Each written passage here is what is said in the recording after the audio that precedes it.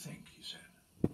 It was one of his paintings, and it showed two long-necked, small-headed, fat-bodied creatures with diamond-shaped paddle-like limbs, their bodies dappled by light filtering down from the rippling lake surface above. Listen to audiobooks for free on the BBC Sounds app. The BBC Sport app with Wicket Alerts. And Test Match Special makes catching the cricket effortless. And live text commentary anywhere. It's quite distracting. He scrolled too far.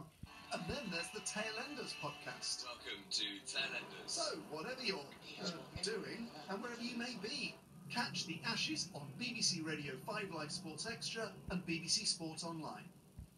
Good to see you, Jack. Is it? It might seem like she's this tough little Scottish girl with the world at her feet, but look, she needs me right now. Even a younger doctor would struggle to. A younger doctor would struggle.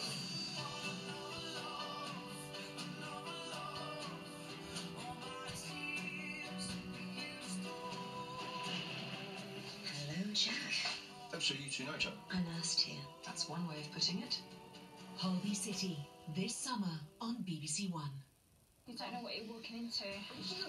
Stacey Dooley follows bounty hunters on the front line. It's their job to track you down. Who seek out criminals running for freedom. We're going after dangerous people. Get on the ground right now!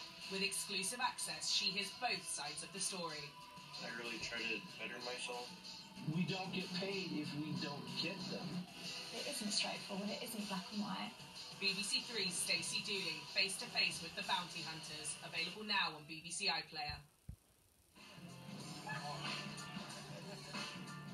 Sometimes the best laid plans go awry. John Cleese and Alison Steadman are back for a brand new series of Hold the Sunset in an Hour. But right now on BBC One, the only way is Watford.